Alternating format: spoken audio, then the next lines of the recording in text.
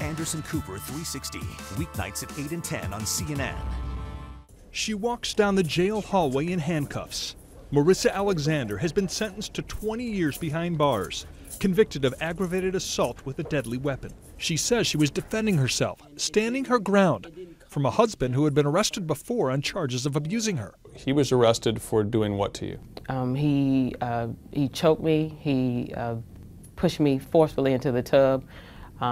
He pushed me so hard into the closet that I hit my head against the wall and I kind of passed out for a second. Her husband received probation after that incident. Months later, Alexander says she was in the bathroom at their home here in Jacksonville, Florida, when her husband started pounding on the door.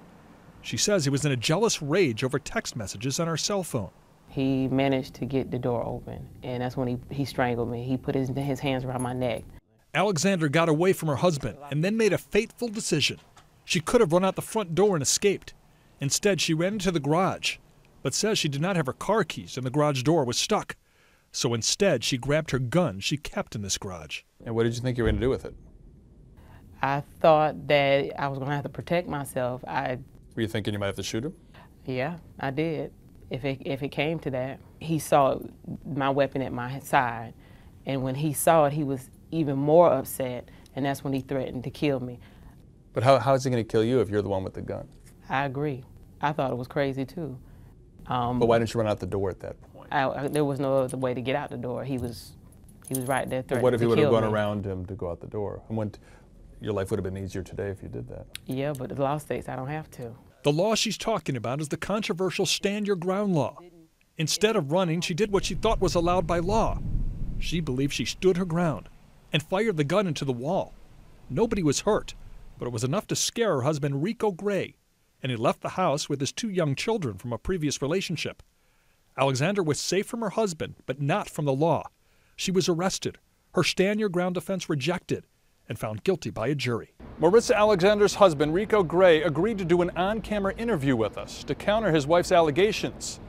But a few hours later, he made the decision not to do the interview, claiming that going on camera would put his life in danger. However, later, he sent us an email saying he would do an interview if he got paid, which CNN does not do.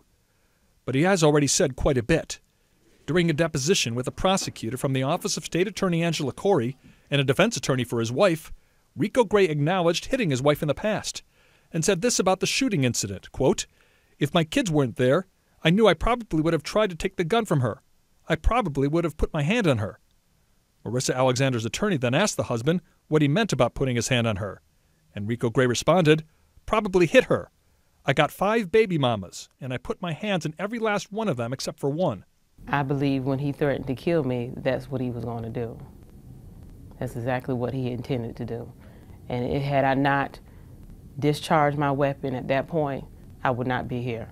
But later, at a court hearing to determine whether Marissa Alexander should get immunity based on the Stand Your Ground law, Rico Gray changed his story, saying he lied repeatedly in the deposition to protect his wife, claiming he did not threaten to kill her, and testifying, quote, "I begged and pleaded for my life when she had the gun."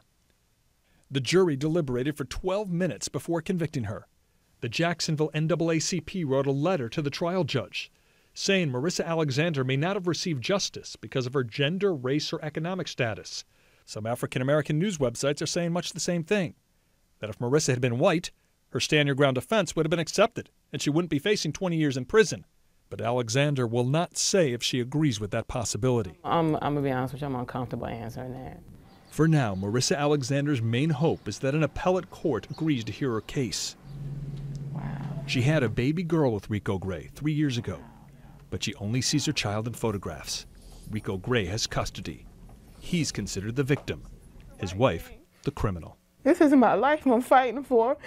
This is my life, and it's my life, and it's not entertainment. It is my life.